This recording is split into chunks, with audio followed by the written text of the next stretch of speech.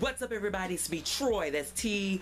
I was trying to give y'all some ASL there, but this shit, it just wasn't working. But this is Troy, and I'm here for hashtag Read So Lit.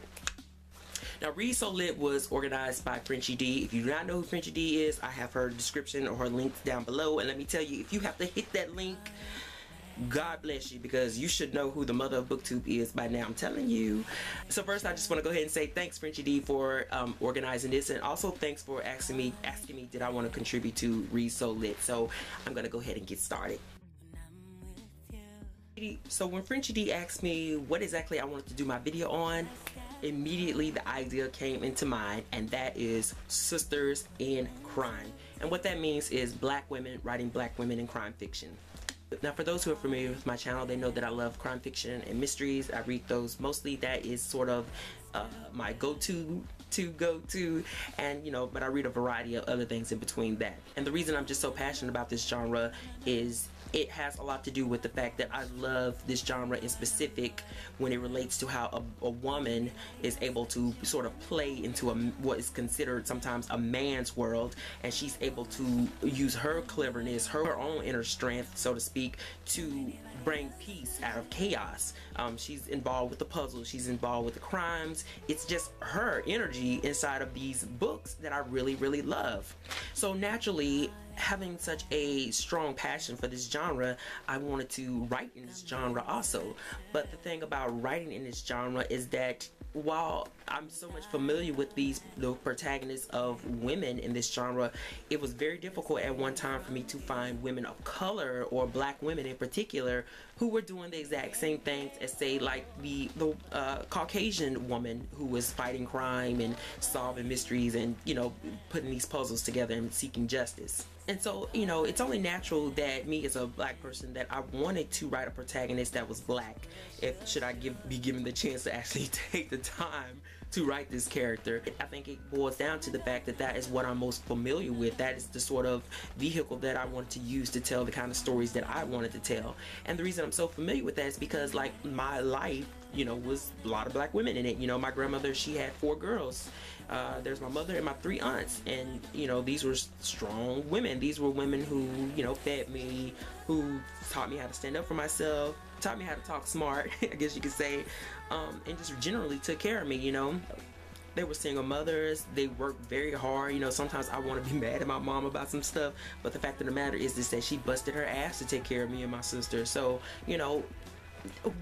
what other protagonist would I want to write inside of my own work?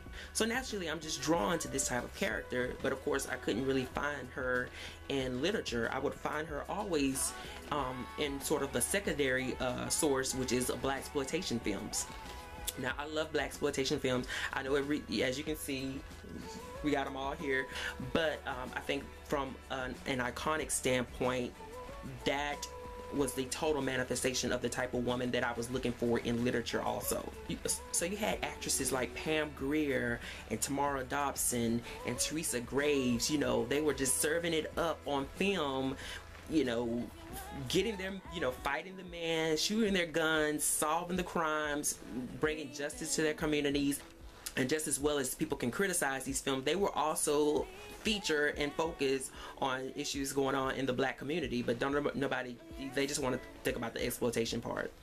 And regardless of even that, I think that a lot of people do not sort of recognize that the black women or blaxploitation films were the first female action stars. So Pam Grier as Coffee and Foxy Brown and Sheba and Friday Foster was doing it way before Miss Linda Hamilton and way before Sigourney Weaver and Miss Tomb Raider as Angelina Jolie. Just a side note, if you want to know more information about these type of women, then you can always get this book by Yvonne Sims, is Women of Blaxploitation. I highly recommend this book. This book is going to open your eyes as it regards to what was really going on in this genre and how people sort of swept it under the rug and just decided it was just cheesy, whatever sort of criticisms they have. I don't care for all that. I think that at the end of the day, these manifestations of black women are just so powerful and resourceful, and they were just very iconic that there's no way that I could sit here and say that they have not moved me in some form of fashion.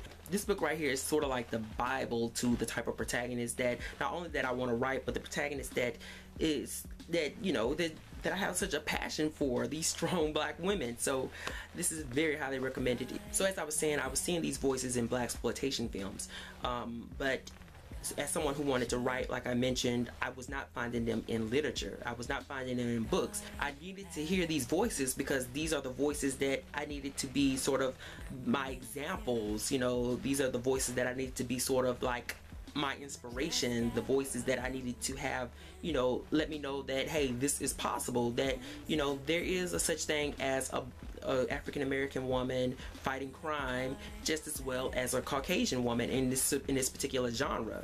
But the problem was that I just could not find them. I couldn't find them at all. And then what ended up happening, like a long time ago, there was a storm that came through our city. It completely wiped out the power for like a week.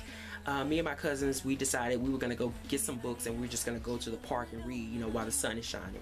So I was at my aunt's house and I was searching through her entertainment center, and at the bottom of the pile I eventually came across a book with a very Afrocentric sort of cover, and it really caught my eye.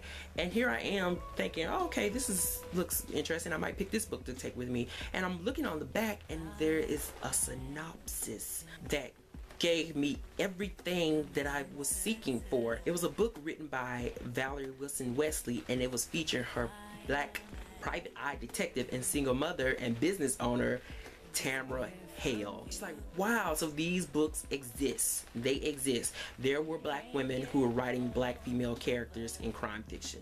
So I was just like, you know what, great.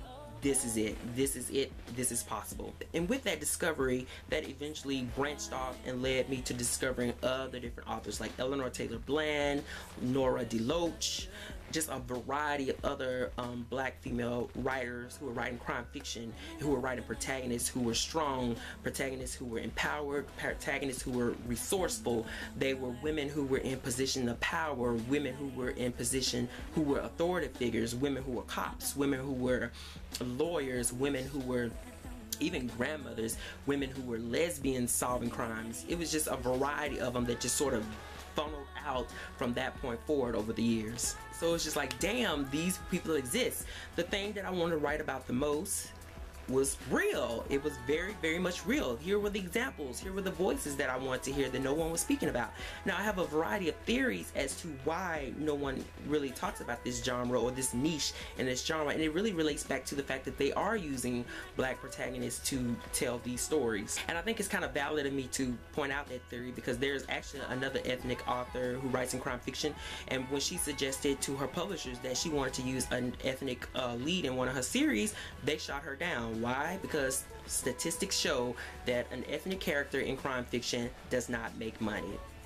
That's what she said, and I believe that 100%, because a lot of these authors, black women writing crime fiction, their series are either cut short or they're just, like I said, they're so obscure that no one ever even talks about them to begin with. But they exist. I finally found that stream of niche that I really was very passionate about, and it was just great from that point forward, knowing that these authors existed and that they were doing exactly what the other girls was doing. They was handling the crimes too. So I know when people think, you know, crime fiction or mystery, they're like, you know, ooh, it's genre fiction, you know, these authors, these black women who write in this particular genre, they're not capable, I'm speaking in quotes here, they're probably not seen as being capable of coming on par with, you know, their contemporary counterparts.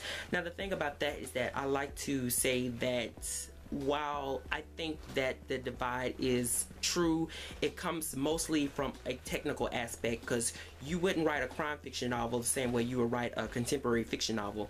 With contemporary fiction, you have a lot more room for poetry and prose in the syntax, but with a crime novel, you have to it takes like it's like the neurosurgery of fiction. It takes sleight of hand, it takes precision, it takes careful plotting in order for that to come about. Now, while that divide is very much true, I think that what you will find is that although that exists, these women, they do also address the same thing that their contemporary counterparts address, and that would be subjects related to race, definitely race, really, despite what anybody think, definitely race. You have to remember that these are women in power, and there are people in these books that do not appreciate that. So they address race, they address abuse, they address mental illness a lot.